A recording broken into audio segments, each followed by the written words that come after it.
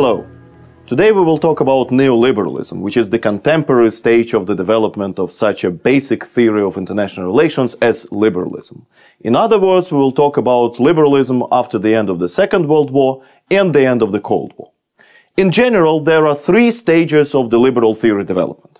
The first is called liberal internationalism, or the Enlightenment period of liberalism, which is associated by such great names, such great philosophers as Immanuel Kant, Hugo Grotius, John Locke, Jean-Jacques Rousseau, and others.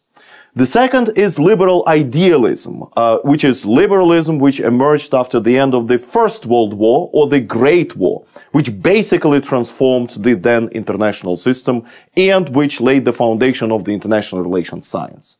And finally, the third stage, about which we will talk about now, is neoliberalism, the contemporary stage of the liberal paradigm.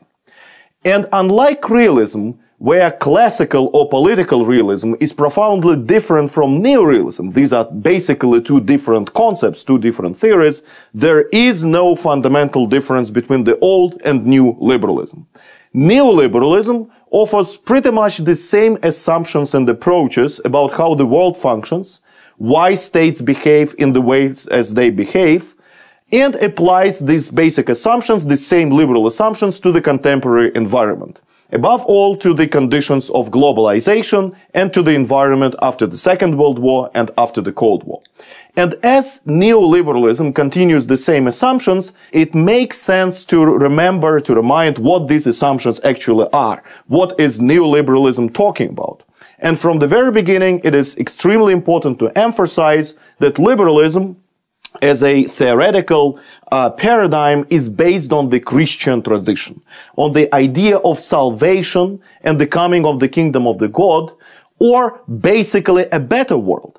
And unlike realism, which claims that man does not change, that the human nature never changes, and thus the world cannot be changed, it is always the same, the basic rules of behavior of man and of state are eternal and they never change.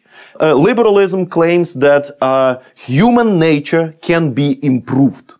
And this results us to very important basic propositions. This leads us to the basic propositions of the liberal theory. And the first major proposition is that the world, as the human nature, can and should be improved. Thus, unlike realism, which studies the world as it is, which studies reality, and which claims that states have to adapt to this never-changing world, liberalism is focused on studying how the world should be. Not how the world is. But liberals from the very beginning always have a very clear, or less clear, but still an understanding, a vision of dream of how the world should be and what needs to be done to get there. What does it mean to improve the world? What does it mean to create a better world, right? Which is the essence of liberal paradigm. It means less conflicts. It means avoiding wars. It means that cooperation but not conflict should be the prevailing form of international relations. How to make it? Again, liberalism gives us the answer through rules, norms, institutions, and values, which should, in the mind of liberalism, govern international relations, regulate behavior of states. Thus, liberalism as a science, as a theoretical concept, focuses on international law and their role in international relations, on international institutions and the spread of democracy. The ideal of liberalism is creating a rule-based international order, an international order in which behavior of states will be governed not just by force, but by rules and norms and institutions. And the second major proposition of the liberal theory, which is also based to the theoretical Christian foundation of liberalism, is that man, human individual, is the centerpiece of the universe.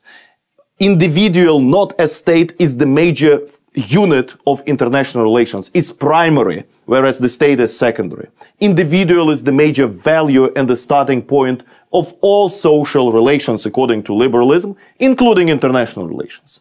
This means that liberalism is talking about and studying man-centric, not a sense-centric reality, and applies a man-centric approach to international relations. It considers individual to be primary, whereas state to be secondary, whereas realism, on the contrary, considers state as primary and all the rest is secondary. Thus, from the liberal viewpoint, international relations should benefit man, not just the state, man being the major value.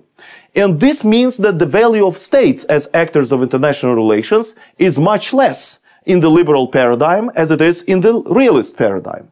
And there can be and are other forms of organizations of individuals in international relations beyond state, such as non-state actors, such as NGOs, non-governmental organizations, such as transnational corporations, business companies, and of course international organizations.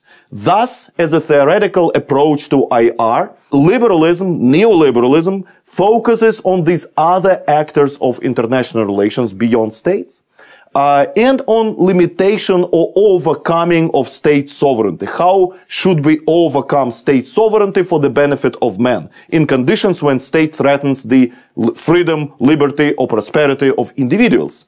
And of course, liberalism studies this overcoming of state sovereignty for the sake and benefit of individual.